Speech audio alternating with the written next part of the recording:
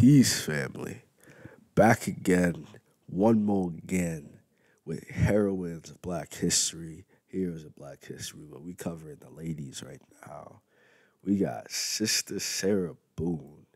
If it was not for Sister Judy Reed, Sarah Boone would have been the first African American woman to receive a patent from the United States. Her patent was for her improvements on the ironing board to make the ironing board work for the clothing that women had at that time. The ironing board had been patented in 1858. So shortly after that, about 30 years or so after that, Sister was born in 1832. So she had grown up doing a lot of laundry, more than likely, ironing a lot of clothes. And it's just the style of clothing that they wore.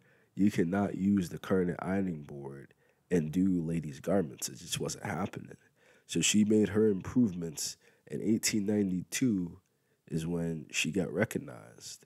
She was born enslaved in North Carolina in Craven County. She was originally Sarah Marshall until she got married to James Boone in 1847. She had a big family. I miss those big, beautiful black families that we used to see everywhere. And then she got the fuck out of North Carolina and moved to New Haven, Connecticut. Good on you, sister.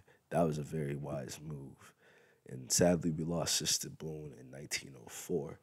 You know, if it was not for Judy Reed that came out 8 years before her in a completely different category, Sarah Boone would have been the first woman to ever have a patent in African American history. So this is one of the seconds, this is one of the first, and it's still historic no matter what. So thank y'all for listening.